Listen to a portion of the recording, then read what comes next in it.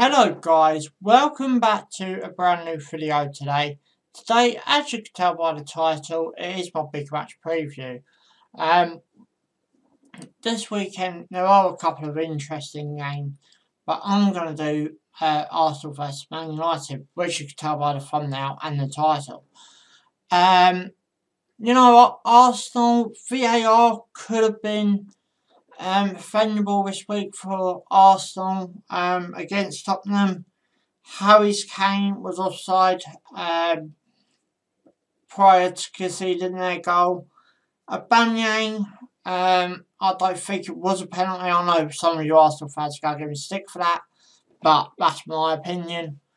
On the Man United other end, it's all going to plan, but I do play PSG prior to this Arsenal game.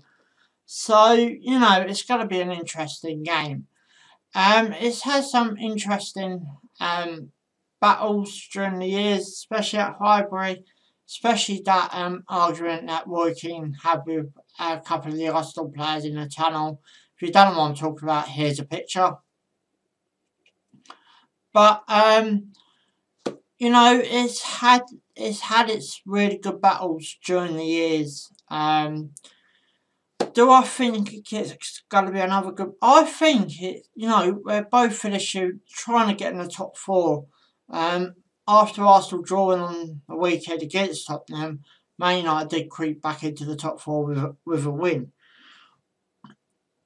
You know, but it's going to be one of them things, I think, where it's going to take a mistake to really open up a game.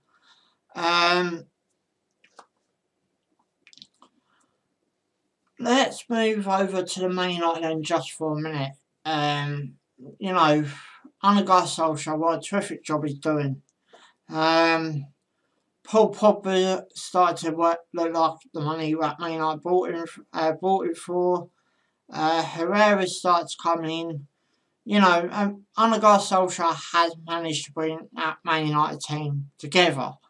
You know, prior to Jose Mourinho, Van Gaal and David Moyes. I would say the same for Arsenal, but I can't get how they're selling Aaron Ramsey. Aaron Ramsey, sorry. And yet they're playing him. That's confused me quite a lot, you know, prior to this game. I think he will play in this game as well. No disrespect to this player, but if you're going to sell anyone, I will put it down to Ozil. As I said, no disrespect. But, you know, it's playing a player that we are selling.